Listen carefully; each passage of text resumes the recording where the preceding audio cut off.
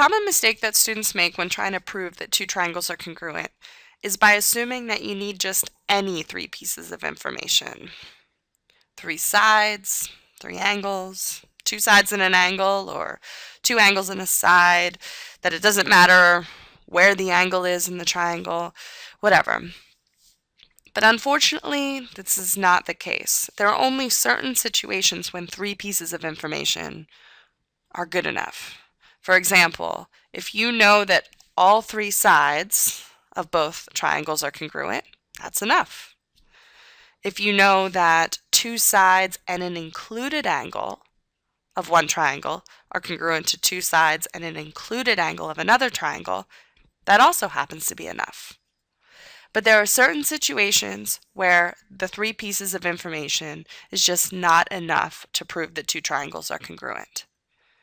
And one of these situations is the angle side-side situation. In other words, a situation where you know that two sides are congruent, and you know that an angle is congruent, but it just so happens to not be the included angle.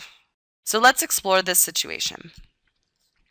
Here I have a side of 5. I also have an angle measure of 32 degrees. And I'm going to construct a ray that represents all possible side lengths for this other side of the triangle. Because in this case, the other side length that we know is actually going to be this guy over here. So again, this situation involves two sides that we know, and we know this angle, but it's not the included angle. The included angle would be this angle in between these two sides. If we knew that, we would have side angle side, and it would be enough information. But we don't know that angle. We know one of the other angles of the triangle. So the question is, how many distinct triangles can we form with this information? If there's only one distinct triangle, then this is enough information to prove that two triangles are congruent. However, if we can form two different triangles, then it's not enough information. So let's move this side over here and form our first triangle. So as you can see, we can form a triangle with this information, so that's good.